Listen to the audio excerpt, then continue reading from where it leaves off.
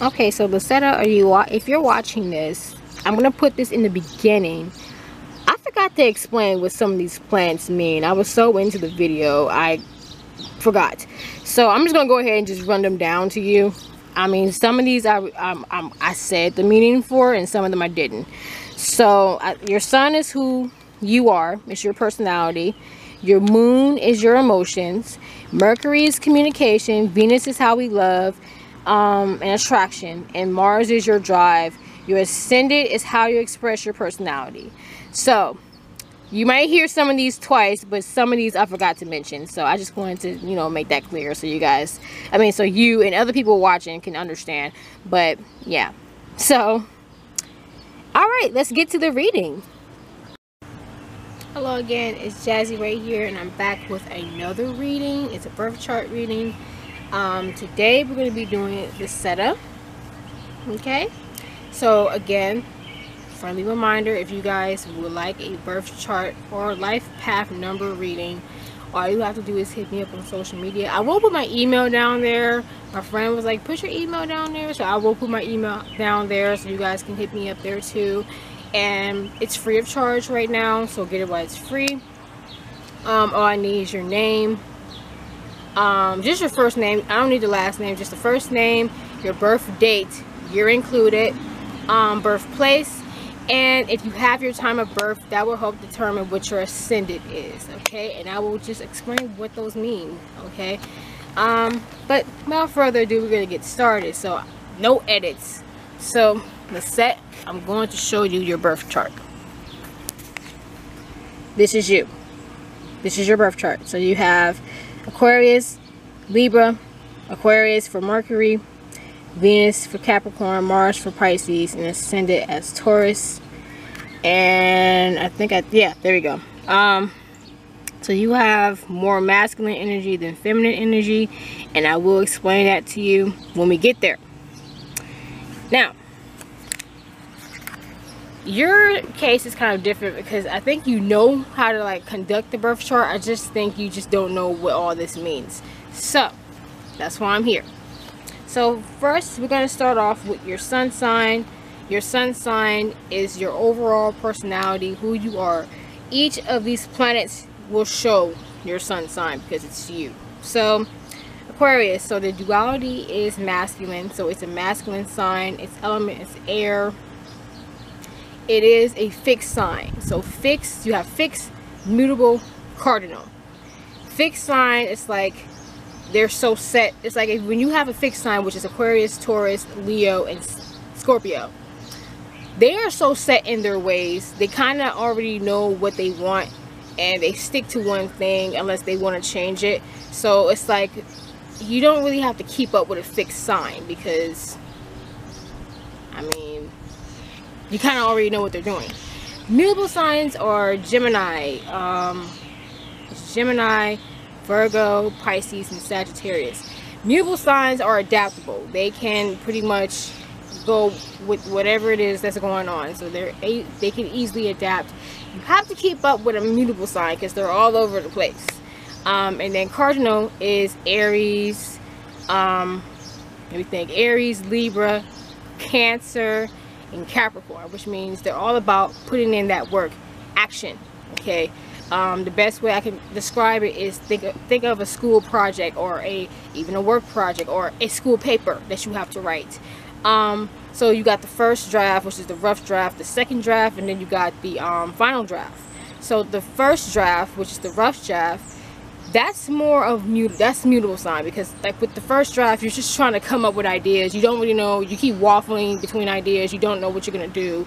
And then you have, I gotta stop saying you have the second draft, which is the fixed draft. You kind of already know what you're doing, and you're sticking to one topic, and you can turn that paper in, but you might get a decent grade, but you're not gonna get an A.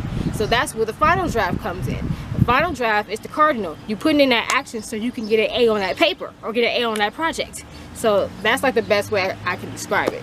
So what else do I have about Aquarius that I wrote down? Its ruler is Uranus, and I find that kind of funny because I say that Scorpio and Aquarius is, when it comes to like freakiness, They are like the freakiest. I'm sorry.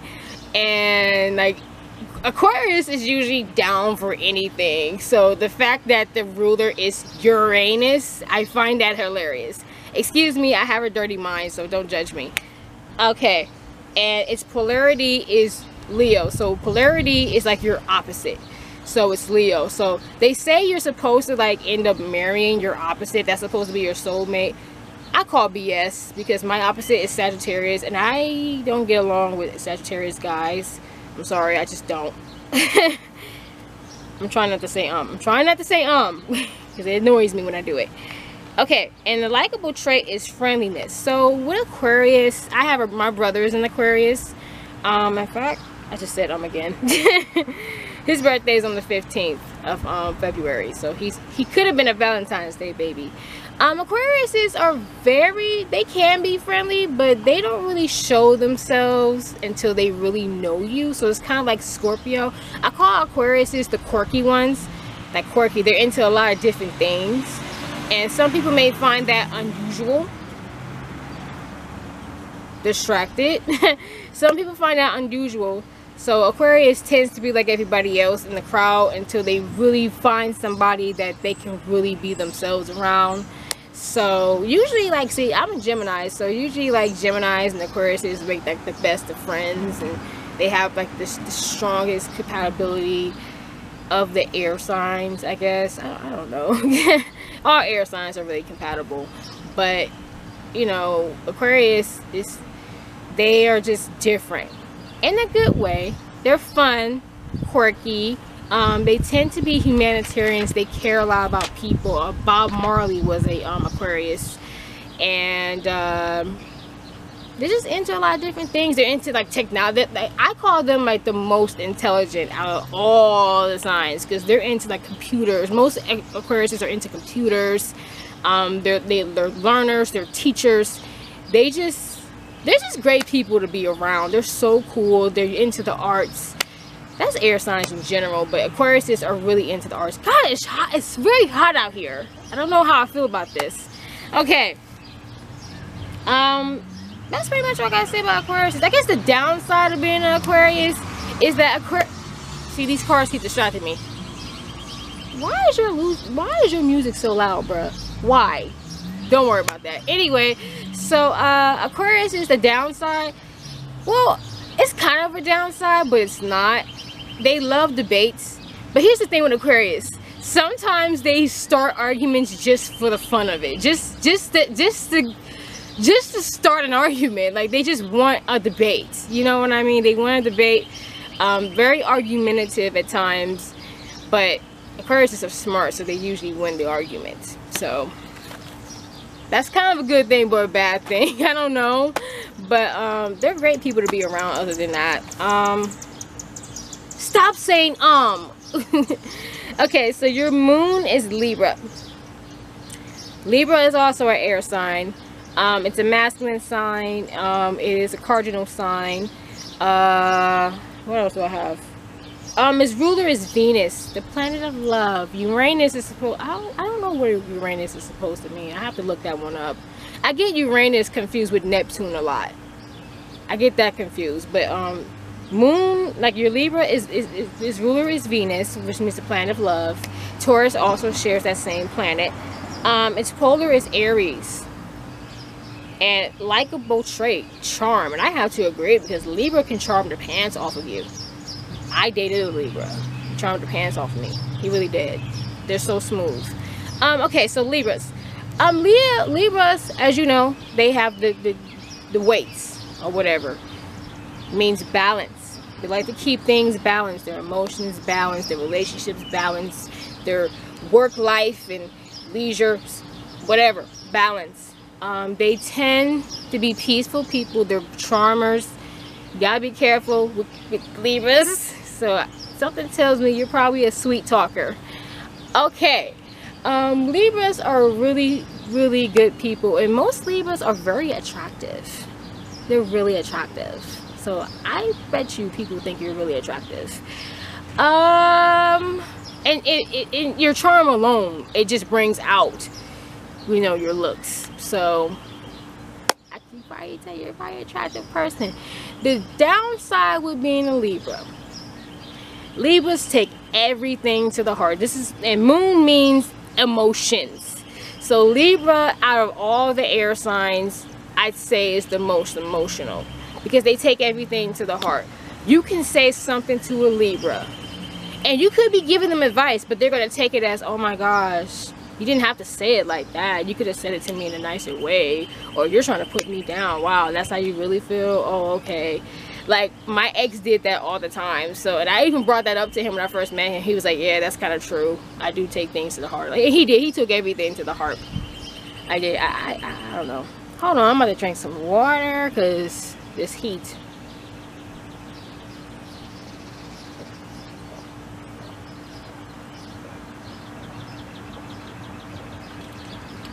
Yeah, I gotta drink stuff too, right? Okay. So that's the downside of being a Libra. But Libras are good people, despite the fact that they do take things to the heart. They're good people. They believe in balance and see. They see everything. They're like the mediators. Okay, they like to see everybody's point of view. Like, they're the type of people that will be like, okay, I see what you're saying, but I also see what this person's saying. Keeping it balanced, man. I love Libras. Libras are great. So next we have Venus. Venus is in Capricorn. Venus is how we love. So Venus is a feminine sign. It is an earth sign. It is a cardinal sign. Its polar opposite is Cancer. And its ruler is Saturn. Like, that confused with Jupiter. And if I had to pick a likable trait, it said steadiness in the book. Capricorns, when it comes to love, let me just tell you how Capricorns are in a sense. Capricorns are all about their business. They're all about their money, okay? They're hardworking. They are serious. I used to call them boring, but now I see that they just serious. They all about their business and about what they want and their goals. So if that makes a person boring, then that's kind of stupid. But I used to think Capricorns were boring growing up. But with Capricorns, when it comes to love, they want a partner that's just as serious, just as goal-oriented as they are. When it comes to love, they are very discreet. Not because they don't love you. It's just because they don't want people in their business. Unless they're like making money off of it, you're not going to get into Capricorn's business, you know. So it's like, if a Capricorn does post their partner on social media, trust and believe they're deleting it. And they're going to delete it as soon as they break up too. So, you know, if a Capricorn is like posting you and bragging about you, that means they really care about you. They really care about you. But they want a partner that's, these bugs, they want a partner that's like really I see a bug on my camera. What the hell is going on? Okay. You didn't see that. Anyway, they want a partner that's serious. And people, you know, like I said, people think Capricorns are too serious. And Capricorn, it's just they know what they want out of life, man. They know what they want. So you're somebody, I can tell you're somebody who wants someone who's, I know you're goal oriented because you have Capricorn in your chart. So you want somebody who's just as goal oriented as you and just as serious about their goals as you. So I hope that applies. Okay, so your Mars is Pisces. Okay. That kind of doesn't go with Venus, but okay. Your Venus sign, but okay. So Mars is, I want to explain this. So when you look at relationships, when you want to find out how you are in a relationship, or how your partner is in a relationship, you want to focus on your Sun, your Venus, and your Mars. Because Venus is what attracts you and what you want, and Mars is how you get what you want. So Mars represents your drive, your work ethic, your anger, sex. Okay, it's in Pisces. So Pisces is a feminine sign. Element is water. Water works. It is a mutable sign, which means you're all over the place when it comes to your drive. You're all over the place. People got to keep up. And its polar opposite is Virgo, which is also a mutable sign. The ruler is Neptune, so that's like the planet of fantasy and mystery. And yeah. And its likable trait is compassion. So Pisces, I did take notes for Pisces, but I probably don't really need to go really into detail with Pisces as far as these notes go. Pisces, the good side of Pisces is they're very gentle and loving. They're like the most loving people you can ever meet. They do have the reputation of being crybabies. They cry at everything, which is sort of true because my moon sign is Pisces. I cry at everything, but don't mistake that as weakness. Like, Pisces is the type of sign that will probably stab you while crying. Like, they're not ones to play with, okay? But they're like the most caring people you can ever meet besides Cancer. Water signs, period, are the most compassionate, most caring people, is because they have emotional attachments, okay? What else do I have?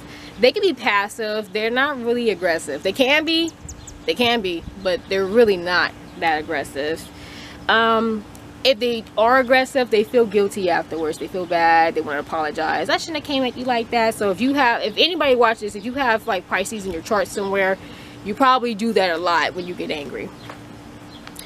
Again, free flowing. They go with the flow. Water is free flowing. You know, they go wherever the water takes them. And moody. And I did put all over the place. I kind of just explained it. They're all over the place because they don't. Pisces are a lot like Geminis. Like, they can't really, it's kind of hard for them to pinpoint what they want because Pisces usually don't know what they usually do not know what they want. One minute they want this, next minute they don't. One minute they want to break up with their partner, next minute they don't want to break up with their partner. And it's like, girl, pick a struggle. You know what I mean? So Pisces, I have Pisces for friends, and they're just like that in their relationships. I'm not throwing shade. That's just how they are, you know. Also, they can be moody at times. Very, very moody. Again, one minute they are like, they communicate. They have no problems with communicating. And the next day they may shut out completely because, I don't know, they don't know how to feel, I guess. What else do I have? Changeable. They're always changing. I kind of already pinpoint that. And also Pisces are very creative.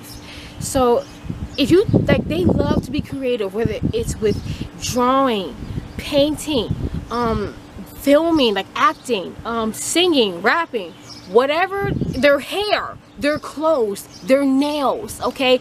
They love to be creative. If you take away that freedom away from Pisces, they feel like they have nothing left. Now, as far as Mars goes, so let's talk about the workplace. Pisces is very quiet.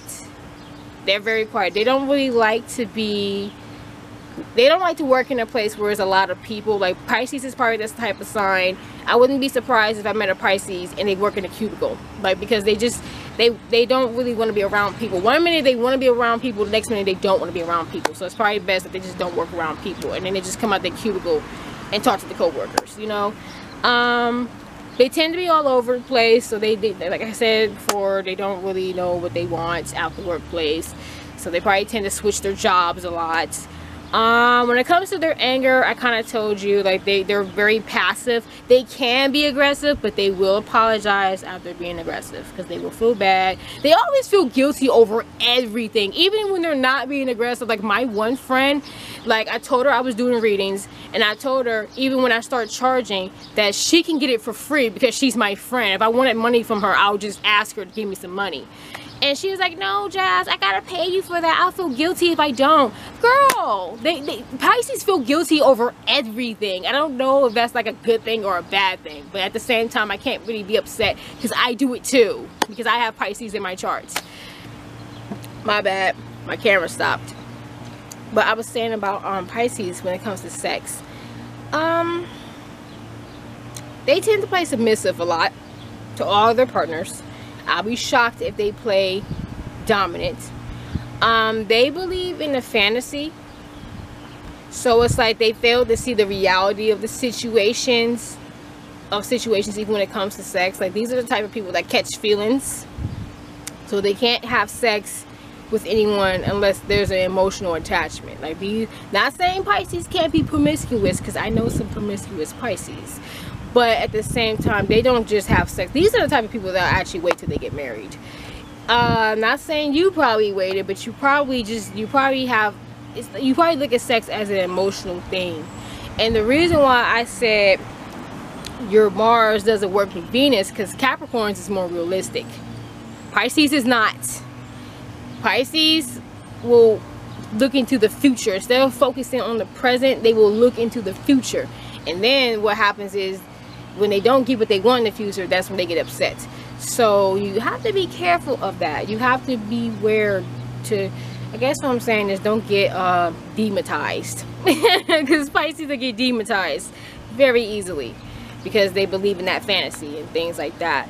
But they tend to play submissive, because I said that they're very passive. So yeah, that's pretty much all I can say about Pisces and Mars. So let's talk about your ascendant. Now, your ascendant sign is how you express your sun sign, or how you express yourself, period. So you have Taurus. Taurus is a feminine sign. It's Earth. It's a fixed sign. Its ruler is also Venus, just like Libra.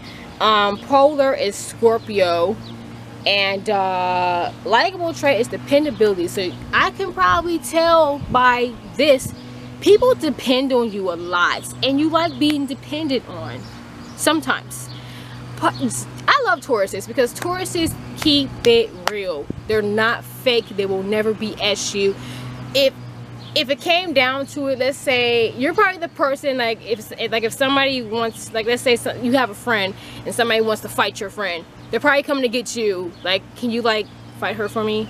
Because not saying you do that, but Taurus is always ready for a challenge. They never back down from a challenge, just like Aries. But the difference between Taurus and Aries is Aries rush. They're pretty quick and they rush everything. Tauruses do not. They are very patient. Very, very patient. But don't mess with Taurus and Aries though, because they'll pop you. But Tauruses are very opinionated. Like I said, they don't back down. They don't change their opinions for anybody. Also, you can't change their beliefs. The sky can be purple, and Taurus is gonna be like, the sky is not purple. The sky is green, even if it's purple. You cannot change their beliefs. That's probably a dumb comparison, but that's how it is. Like when they had that freaking dress, what was it, blue and black and white and gold, whatever the heck it was. Pisces, if Taurus says the dress is blue and black, the dress is blue and black. You cannot change their minds. Or what was it, Yanni, and I forget what it was, but that one thing with the sound, like if you heard Yanni or if you heard something else, if they hear Yanni, they hear Yanni. Laurel, Yanni and Laurel. If they hear Yanni, then Taurus hears Yanni. That's what it is. You cannot change their minds. The downside with being a Taurus is, like I said, they never back down. That could be like a blessing and a curse, because Taurus tends to fight battles that really doesn't need to be fought. It's just not that serious. Plus, never argue with a Taurus. So I could probably tell you're the type of person people don't want to argue with, because the point of the argument is like a debate. They're trying to change your mind about something. Taurus is not changing their mind. It doesn't matter. So you're probably the worst person to argue with, because it's going to keep going and keep going, because they're constantly going to keep changing your mind. And you're like, no, I'm not changing my mind. This is what I believe in. You cannot tell me any different. And that's just what it is. But I love Tauruses though. My mom is a Taurus. So you good. If I met you in person, we'll love each other for sure. Also, and plus my ascendant is Virgo, so that works. Now let's discuss feminine and masculine. Now here's the thing that people get confused. Just because you're more masculine doesn't mean you're trying to be a man. And just because you're more feminine doesn't make you weak. Or if you're less feminine, it doesn't make you less of a woman. Okay? So you have more masculine, which means you probably love to be physical. Not saying you're not smart, because feminine is more mental. Not saying you're not smart. You probably are very smart. Not saying you're stupid, but you tend to be more physical. Like, you're probably the type of person who doesn't mind, you know, doing physical labor from time to time, or just working with your hands, or you probably work out a lot, or you just love to be active. You don't want to be at a job and you're just sitting there all day. Like, that's not you. You have, your feminine energy is 3, so you probably have moments where you are very nurturing and caring and loving and motherly, but most of the time it's like, you better get up and do what you gotta do. Do what you gotta do, you know. So, you know, that's not the best way I can describe it. You're very active. I can tell you're probably an active person. And to be active, you don't have to work out. You can just be active at your job or active in life. You probably go jogging every day. You like to go walking, you know.